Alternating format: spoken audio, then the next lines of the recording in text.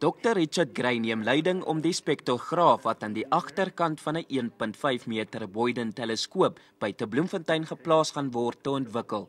Die projek, wat na raming 1,5 miljoen rand gaan kos, sal wetenskaplikes in staat stel om visuele toegang tot beide die noordelike en suidelike halfrond te kry. I think that we could say that 90% of what we know about objects up in the sky come from spectroscopy.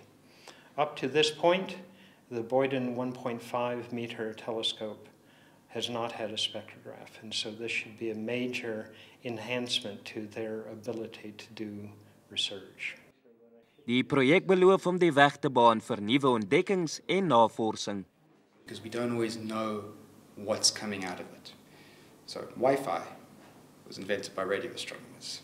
The internet was invented by particle physicists. There are always these split-off effects from any fundamental research where we don't know.